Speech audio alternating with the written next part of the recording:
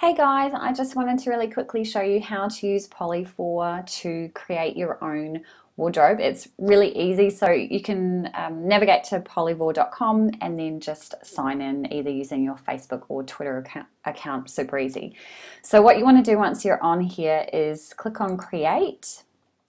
And it's just going to bring up a blank screen, and there'll be a whole bunch of options on the right hand side.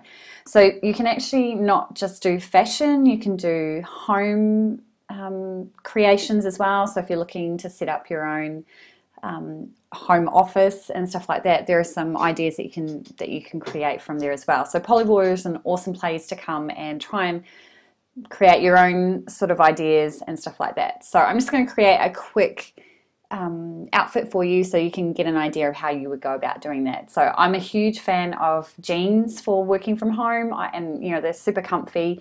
I don't always sit in my chair sort of in a normal way. I tend to sit with one leg crossed, so jeans give me the ability to be able to do that, whereas pants or a skirt is not necessarily always super comfy. So I'm going to start with the jeans area. So super simple.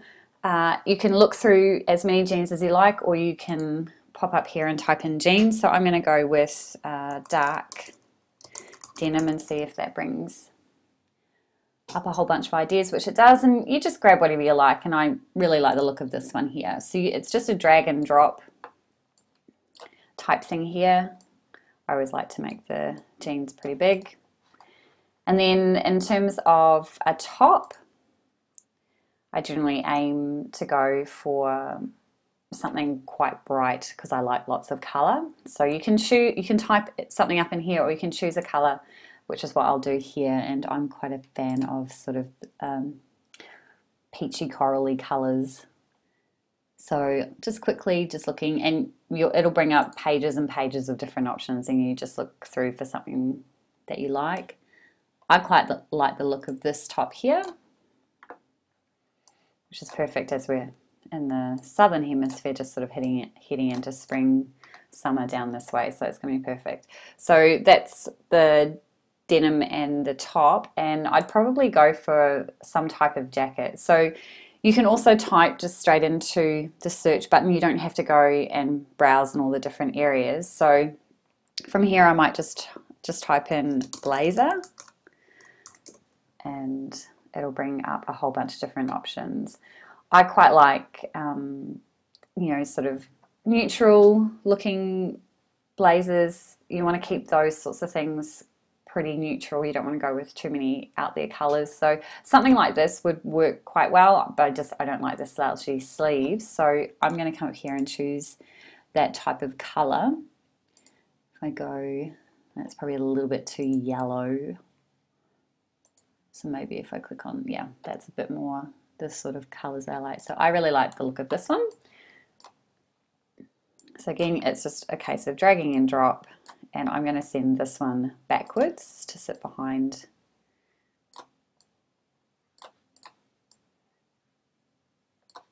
Just to give you a bit of an idea of how you sort of build upon something.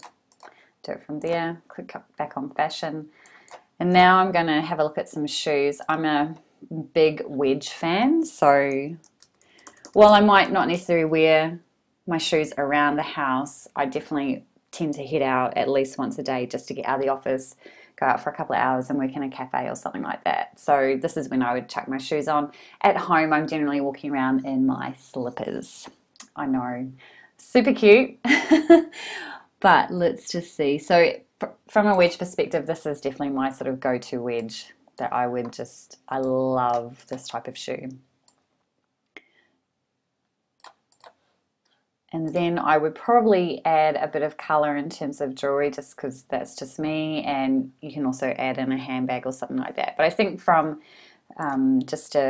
creating just an outfit, this is probably all that you'd need to do. But just for laughs, let's add some jewelry in there. So I'm going to go with earrings, and I'd probably go with gold because that's just generally what I would wear. You know, it's super easy, and you know, maybe a statement ring in that sort of peachy color as well. Let's see what comes up. Really like the florally. Let's see what's on the next page.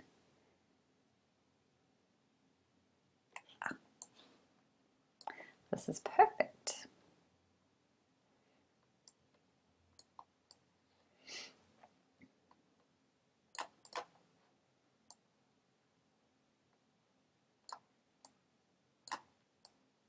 Just ignore what I'm doing. I like to balance things out. And I probably will add in a handbag here. And I'm probably going to try and grab something in a similar color. And I'd probably go for a clutch if I was just heading out.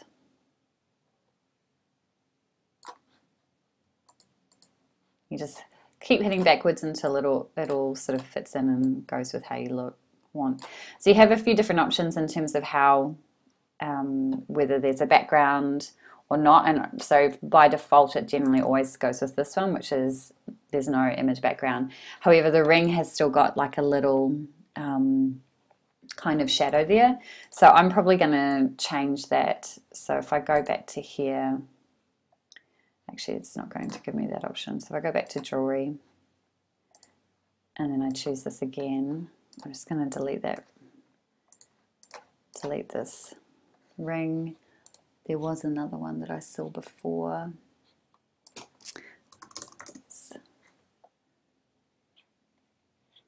They actually had a bit more colour, so maybe I'll choose this one.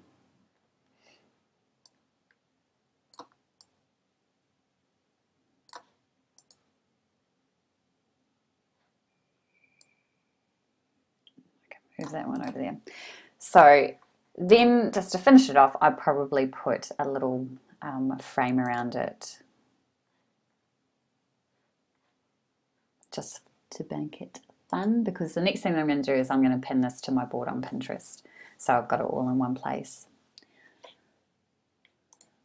So I tend to go with fairly bland board, and again it's just a drag, and you'd want to send this one behind everything,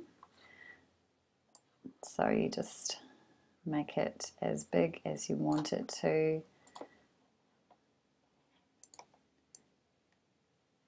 Actually, that one's not a very good one.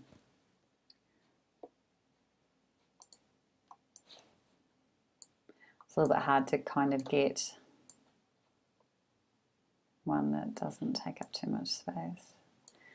Let's set it backwards and see what that looks like.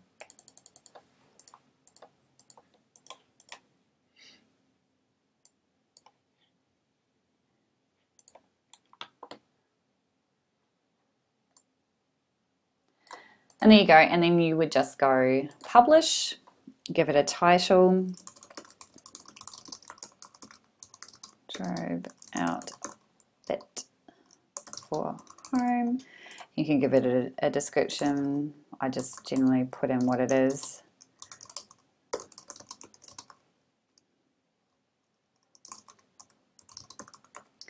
And select a category, fashion, and then you can share it, which I don't, and then you just hit publish. And then it's going to show you the actual board, and it will actually give you the shopping options if you wanted to shop from Polyvore. You can. Sometimes it's a little expensive to do that, so I wouldn't necessarily recommend doing that each time, but it gives you an idea of where you can go. So then it's just as simple as hitting pin it and then choosing the wardrobe.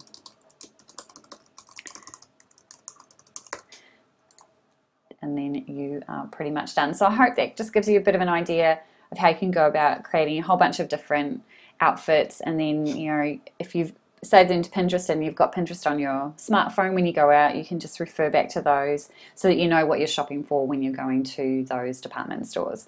So I hope that's helpful, and I look forward to maybe hearing from you soon.